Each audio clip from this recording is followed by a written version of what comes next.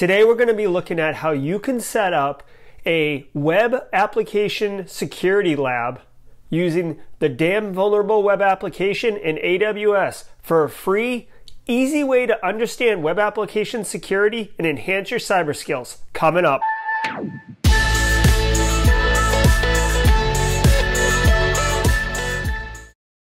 Hey everybody, welcome to Simply Cyber, the YouTube channel designed to help you make and take a cybersecurity career further, faster. My name is Jerry Ozier, and every Monday we're pushing videos that have to do with cybersecurity, the industry, home labs, skills, different jobs. If that's something that's interesting to you, check out the other videos on the channel and maybe hit subscribe. So this video is a continuation of the series of Stefan Waldvogel's list of tools that people can use for free to learn both red and blue team type skills. We're working on the red team one, and we have done the WebGoat web application security platform, the Juice Shop web application, and each has their, nuances and flavors that make it interesting and different for different uses and purposes. Today we're doing a twofer. First, we're going to be focusing on Damn Vulnerable Web Application. That's the bulk of the episode today. But we are going to talk about the multi-die-2 one. You can see it in this flowchart here. So I was going to do a video on each of these, but when I started researching the multi-2, I'm probably saying it incorrectly, I found that the group that actually developed this platform has their own YouTube channel with tons of videos on how to install it, how to use it, how to learn from it. And I really thought that would just be kind of redundant and duplicative for me to do it. So I'll link in the show notes below where you can find all of that stuff for the multi-die-2. And, I can't speak to it, whether it's good or bad or not, but definitely check it out. It looks like the people that developed that have done a lot of hard work in making it accessible and good. So today, we are going to be looking at building out the Damn Vulnerable Web Application. We're going to be building it out in AWS, which is, if you've been following the channel for a while, you know that I work in AWS for my home labs because it's free. You can spin it up, spin it down. It doesn't cost anything as far as like resources and financial, right? So on Juice Shop and WebGoat, we use Docker pulls. We're going to use Docker today, but I couldn't get it as smooth and seamless and silky as the other two in the video series. So we are actually going to have to secure shell into the box and build it, do the Docker pull and everything. But I will be showing you step by step how to do it. Now, why would you want Damn Vulnerable Web Application over the other ones? Well, this one is a really well-known classic one. And what makes it interesting is you can actually kind of change the level of hardening on the web application server itself. Again, you're installing a very vulnerable web application. It allows you to execute, operating system level commands at the OS underneath the web app. So definitely be careful with how you deploy this. And I'll show you when we roll out the AWS instance how you can make it so only your IP address can access it.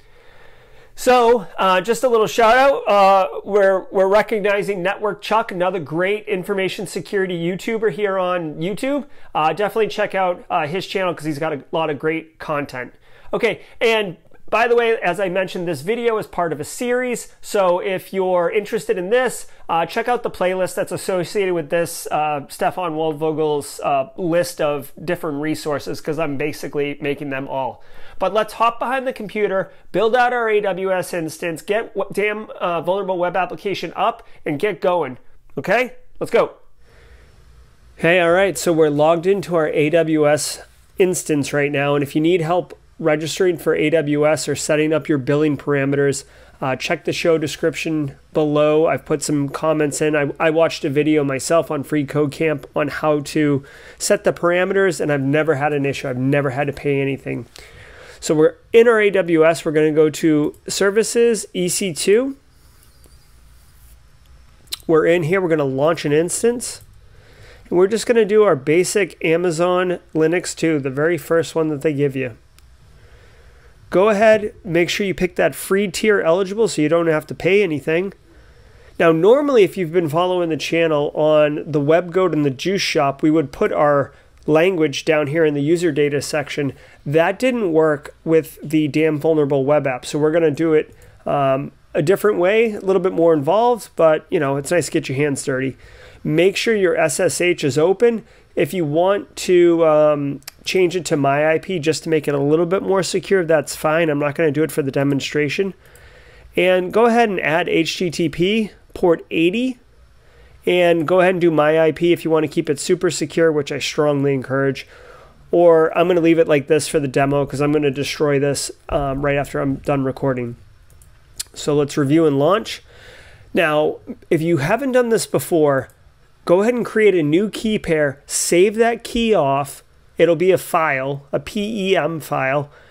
You're going to use chmod to change the permissions on that file. But just, you know, if you basically either create a new key pair or choose an existing one. If you have been following the show and you've been working through the labs, you already have a key pair. If not, create one and make sure that you set the permissions accordingly so you can log in, because that's what we're going to have to do. I'm going to use my simplycyber official key. Hit acknowledge, and I'm going to go ahead and launch it. Okay, so as Amazon builds it up, I'm going to name this Damn Vulnerable Web App simplycyber demo. Okay, we've already got our public IP v4 DNS URL basically defined. So let's go ahead and you can see that I've already got this is the directory that has my .pem file, and again you'll notice the permissions over here that they're set appropriately. Basically Amazon won't let you log in to your box unless you have the permissions set correctly. So let us do ssh-i, the key, ec2-user at, and then paste the URL. We're going to hit yes. And now it's waiting as the server's being built right now. And there we go. We're logged in. Who am I? Probably EC2. Perfect. Okay, so we're in our box now. Now, normally, you would be able to just do this through that command, but because it didn't work, we're going to do it this way. So do yum update -y, and I'm going to put this in the description below, so just check that out, but follow along with me. Oh, you have to do sudo yum update -y. I was doing this earlier. You could probably super user into root, but I don't know what the root account is, and I didn't bother Googling it because sudo is going to work just fine. So I'm going to speed the video up here. We're going to run yum install -y docker to install the Docker application, again with sudo because I keep forgetting.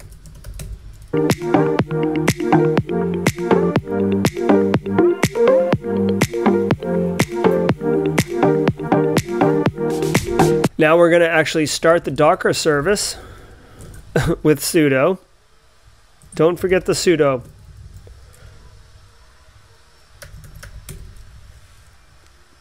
We're going to do docker run tac rm tac it tac p 80 vulnerable /web damn vulnerable web application.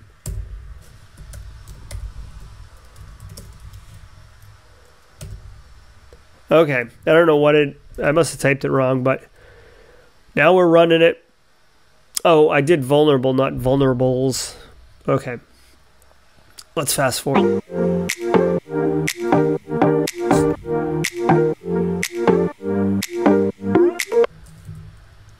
All right, there we go. So now we are logged in. I simply took the IPv4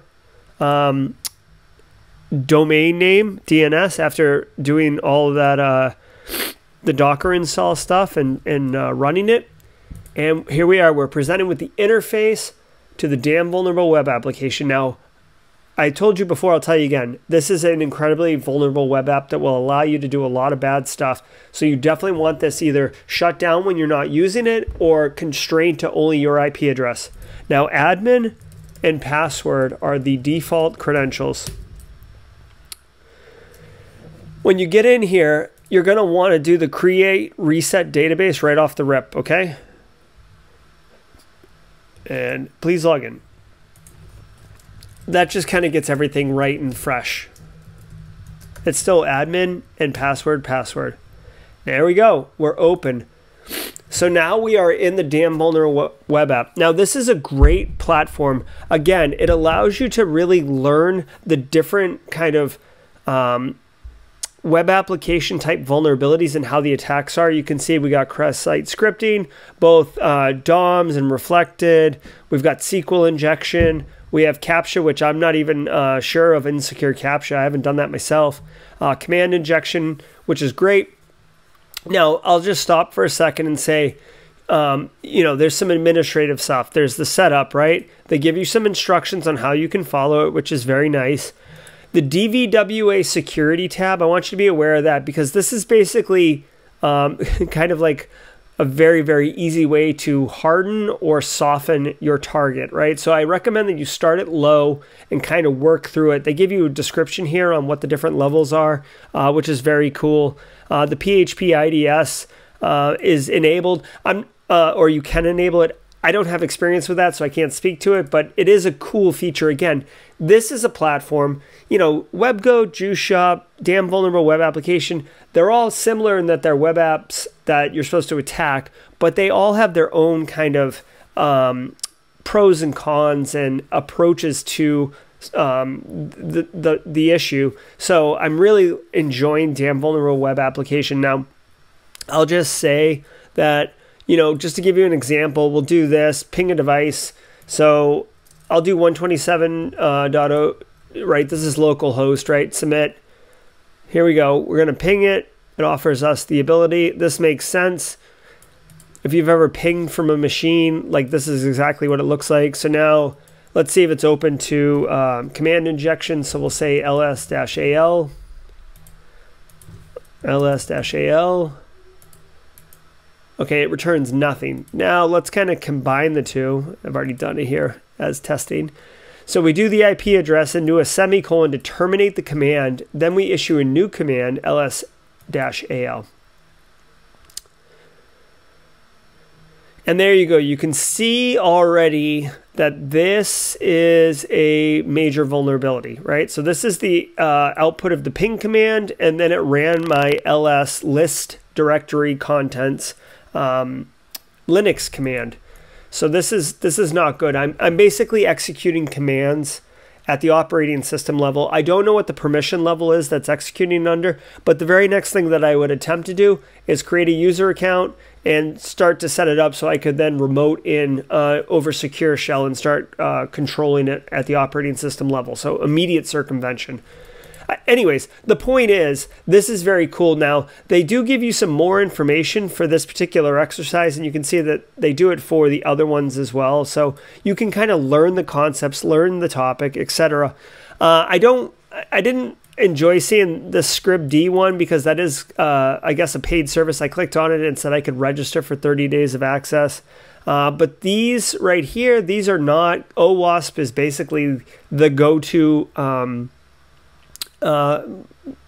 nonprofit, like ground zero resource for information around web application security.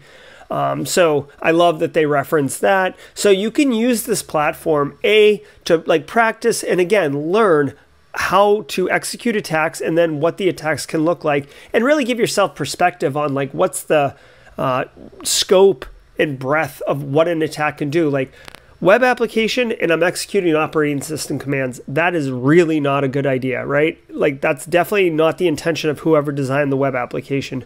So definitely cool, definitely worth checking out. I also want to share that there is a Damn Vulnerable Web Application walkthroughs. I did some research and I found, I think it was this one, right? computersecurity.student.com, and I'll link to this in my show notes. they actually walk through all of these, and they have it built. I also teach on the side, and they have this built like a lab that you would get in a regular kind of higher ed curriculum with lecture and lab associated. And I really enjoyed it, so I wanted to represent it. I do want to tell you that this is not the same as building it in AWS. Like, the computer security student builds it in a Fedora Unix instance, which you don't need to understand. All you need to do is that you're not going to see all the Amazon stuff. Just jump down to the part where they're actually doing the lab, right? Like, boom. Oh, this is the same one, right? This is the same lab I just did, except they did a cat on the password, right? And you can see what the lesson is and work through it yourself. So it's like basically having a free teacher walk you through with lab notes. So hopefully you enjoy it. And, you know, basically this is Damn Vulnerable Web Application. It took all of about 5 minutes to build. Okay, so give it a shot. It's absolutely free. You only have learning. You know, at worst you learn something. So I think that that's a pretty good worst case scenario. All right, that was great. Hopefully you got it up and running, and you know you're on your way to learning those skills that you would need to be either a web application pen tester or to, you know, help sell yourself on your knowledge in an interview for a blue team role. But now it's time for our one cool thing. So this week's one cool thing is Kids Against Maturity. So this is from the same people who make People Against Humanity, or People Against Humanity, whatever that game is that people have with the cards, and you pick funny things. Anyways, long story short, I have little kids. You can't play Cards Against Humanity with little kids, right? Obviously. So we got Kids Against Maturity, especially in this COVID era. And the card games are funny. It's like a lot of the words like poop and fart and, you know, the words that make kids just crack up. We got it. We've been playing it, and it's been a lot of fun. So if you got kids and you're looking for an activity to do, I definitely recommend checking it out. Okay. So thanks for dropping in. Be sure to hit subscribe, like if you enjoyed the video, tell a friend, and until next week, stay secure.